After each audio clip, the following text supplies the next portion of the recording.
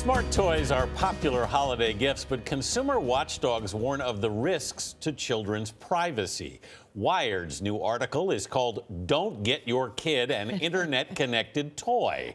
In that article, one privacy group says companies selling internet-connected toys are, quote, profiting by collecting and monetizing a lot of sensitive information from your kids. The FBI issued a safety alert in July about how smart toys can present privacy concerns for children. CBS News contributor Nicholas Thompson is editor-in-chief of Wired. Nick, good morning. Morning. Your website calls internet-connected toys hacker heaven, and you're starting to get freaked out about privacy, you say. Yeah, so there's a real discrepancy between the privacy protections built into most internet-connected toys and the privacy protections that you want for your children. Yeah. And that's because these toys aren't sort of set up in general with the best standards. It's hard to update them, to patch things. They're easily hacked. They're starting to have microphones and cameras, which are a nightmare. And kids don't have defenses against privacy invasions because they haven't learned these things. So we're saying, you got to be wary. I was stunned to see the FBI sent out a warning about this. How is this information being used? I know, it's an intense warning. It came out in July, and it's, a 17-point warning saying, hey, we've had a bunch of problems. We've had internet-connected toys that store information on the clouds, like your child's voice, that can then be hacked. We have lots of these toys that have been, sort of appropriated for botnets. So be wary. That was an intense statement by them. Mm-hmm. Can we just switch to Apple about them admitting that they had misled us about the battery? It is. I mean, in a way, I said earlier that it's genius, but it's annoying.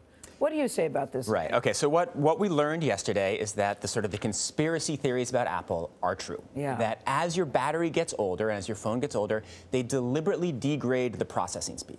So lots of people on the internet said, oh my God, they're doing that because they want you to upgrade their phone. They make your phones worse.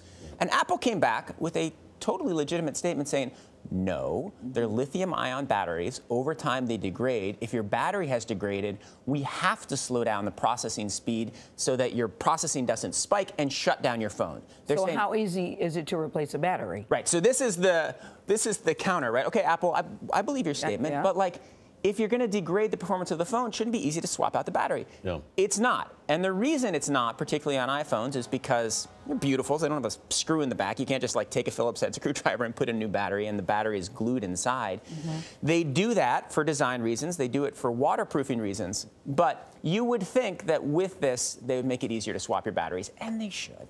If you're going to slow down a phone because you have an old battery in it, let's and put why are they battery. telling us about it now? Well, they're telling us about it because they got busted on Reddit, right? Because I was wondering, why are they telling us? They should have just admitted it up front, but they got busted on Reddit. Okay. Well, because, there are all these forums that have been testing it, and they've kind of proved it. And then so Apple said, yes, but we do it for you. And again, Apple's statement, it's legitimate. They're not making it up, right? They are doing it to prevent spikes so your phone doesn't shut down. That is a perfectly good reason. It does have perhaps the benefit to Apple that it makes you want to upgrade your phone. Nick, quickly, if you want to buy an internet-connected toy for your kid this year, what do you do to make sure it's safe? You should read the privacy settings. You should make sure it's from a responsible manufacturer. And there is a list of FTC-approved companies that will certify toys saying that they follow best practices. Once you set it up, you should make sure to update it, and you should be wary about things with cameras and microphones. Oh, my God. I barely have enough time to wrap the present. Oh, my know. God. The FTC website. Bang. And read the privacy, Nora. Don't buy anything with a camera or We'll microphone. post something on our website about it. We'll put something on Twitter right now with the FTC link. Okay, thank you, Nick. Thank Really you, Nick. appreciate it.